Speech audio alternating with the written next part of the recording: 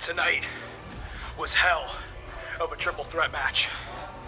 Ace Austin, Brandon Watts, two of the most agile, versatile guys that I've personally ever been in the ring with, that I have hell of a lot of respect for.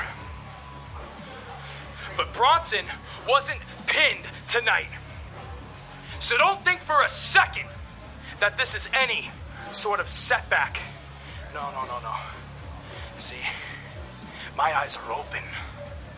I'm ready to break through more barriers, and I'm ready to smash through more ceilings. Wrestling Has a Tomorrow is Bronson's house. So what wrestling? I'm challenging you. Give me the best that you've got.